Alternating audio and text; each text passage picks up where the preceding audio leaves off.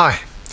Now in this video tutorial what I want to do is introduce you to what we mean by the centre of mass. And to do that I've got an example here of a light rod, say AB, with 3 particles attached to it of masses 5 kilograms, 2 kilograms and 3 kilograms. And you can see the distances between them. The distance from the 5 kilogram mass to A is 2 meters, and then between these 2 particles 1 meter, and between these 2 particles 3 meters. So when we are thinking about the center of mass, it's a point where we can think of all the mass as acting, or you might be familiar with it as a point where you would balance this rod. It would be a point somewhere around here. Let's just mark that point in. Let's say we call it C. Now if it was like a seesaw, this would be balanced about this point. There'll be a contact force at C acting upwards. Let's say it's of R newtons. And let's say the distance of the 2 kilogram particle from the point here, C, is x meters, and that would make the distance from B to C 3 minus x. So just mark that in. So how are we going to find where the centre of mass acts? We've got to establish what x is, and to do that we can take moments about C. So if we take moments about C, we need to set up a positive sense. It doesn't matter which way we take as positive, but I'm going to take anti-clockwise as positive. So if we're taking moments about C, then what we would have is the weight 5g times the distance to C, which would be 1 plus x. So would give us 5g then multiplied by 1 plus x, plus the weight 2g multiplied by the distance x. Then it would be minus for the 3g newtons. Okay, so that would be minus 3g multiplied by that distance 3 minus x. And because the rod AB is in equilibrium, there's no resultant turning effect about C, so that would equal 0.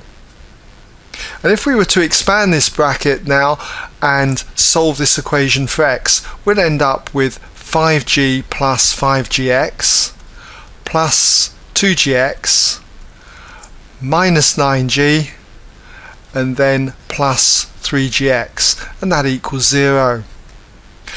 And if we group up the terms in gx, we've got 5gx plus 2gx plus 3gx, that's 10gx. And then here we've got 5g minus 9g, which is minus 4g. If we were to add that to both sides, we'd end up with that equaling 4g. The g's cancel, and so if we divide both sides by 10, we end up with x equaling 4 divided by 10, or 0.4. So you can see that the centre of mass C then is a distance of 0.4 meters away from the 2 kilogram particle. If we wanted the distance of the centre of mass away from, say, A, well, that would be easy. The distance from A would simply be 2 meters plus 1 meter plus x, a total of 3.4 meters. Now, this is not necessarily the best way of tackling this type of problem. What I want to show you is a better method. What we'll do is we'll draw that light beam out again, okay, AB, and we've got our particles attached. Now if we think of the centre of mass then as acting at a particular point along AB, let's say it's here. We called that point C last time. Now we can think of all of the mass then acting through that point C. Let's just put it down here. It's going to have a total mass of 10 kilograms. So the weight acting down here would be 10g newtons. And let's suppose the distance to A from C was given as x bar. Mark that in like so, x bar from there to there. Now, if we were to take moments about A, only this time we would have, say, clockwise as the positive sense, then what we're looking at is the total moment 10g times x bar. We'll mark it in 10g times x bar. That total moment is equivalent to the individual moments of all these particles about A. So the moment produced by the 5 kilogram mass will be its weight, 5g, multiplied by 2. Plus, then we have 2g times 3, and then plus 3g multiplied by the distance AB, which is a total of 6 meters. So when we work this out, we end up with 10g x bar equals, we have 10g plus 6g plus 18g, and that gives us 10g x bar equals a total of 34g. And if we divide both sides by 10g, the g's cancel and you get 34 divided by 10, so it follows that x bar equals 34 divided by 10, which is 3.4.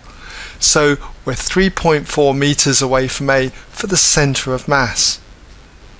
And looking at doing it something like this is a lot easier generally than doing it this way.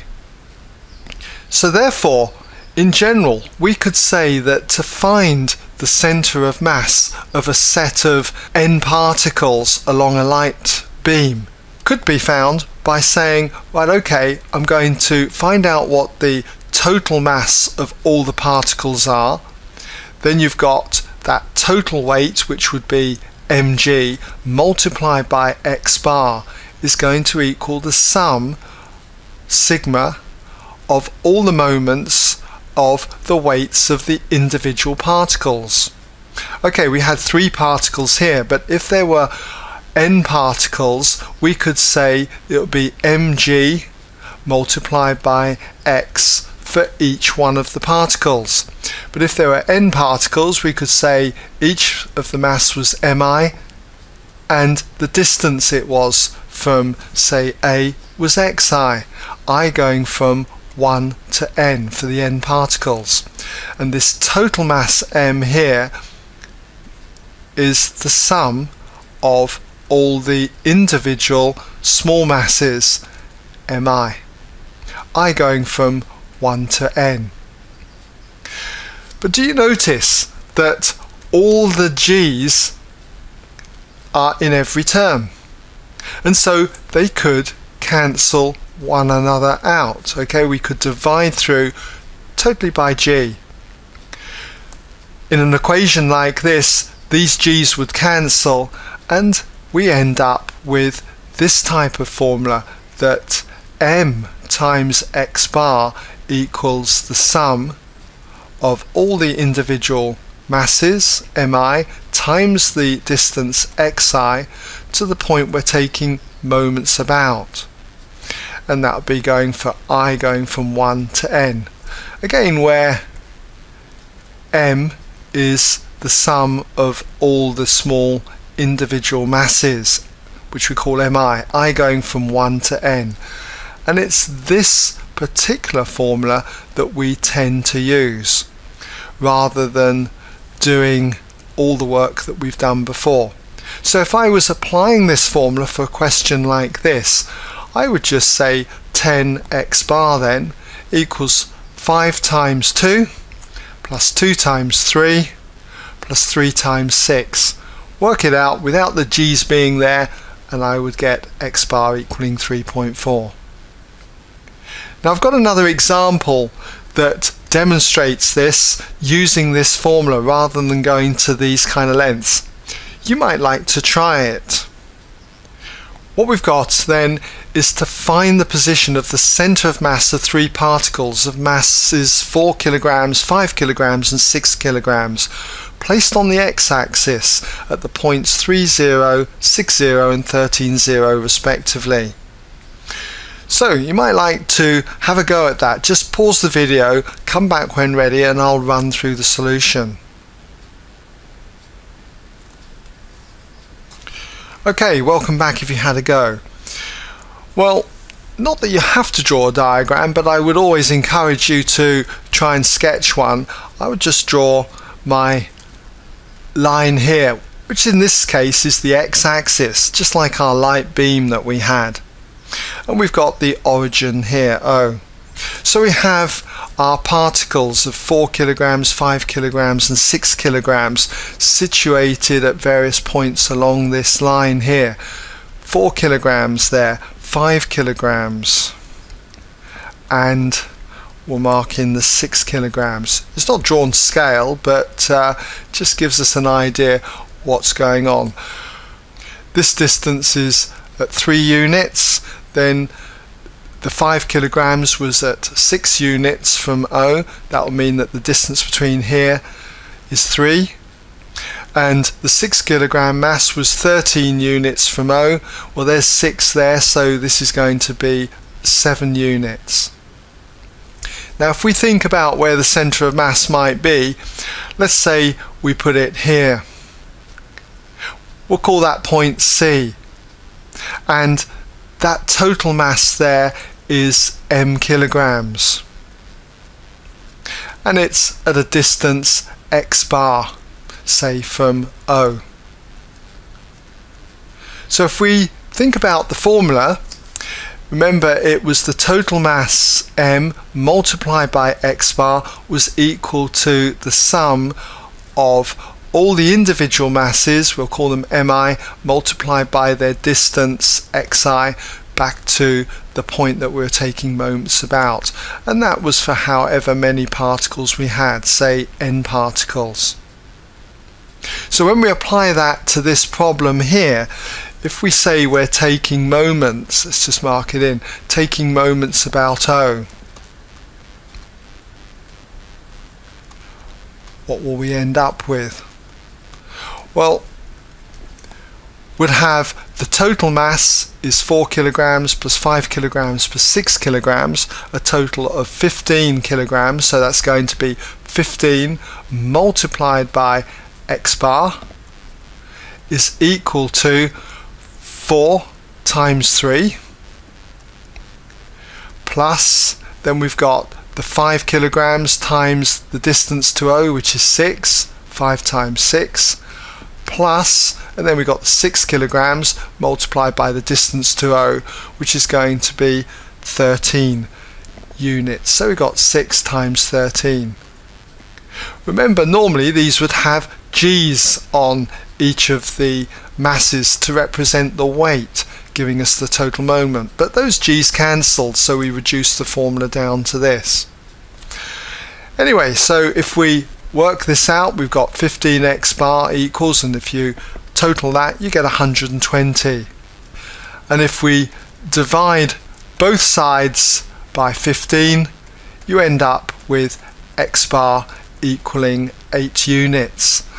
8 units then away from O. That's the position then of the center of mass.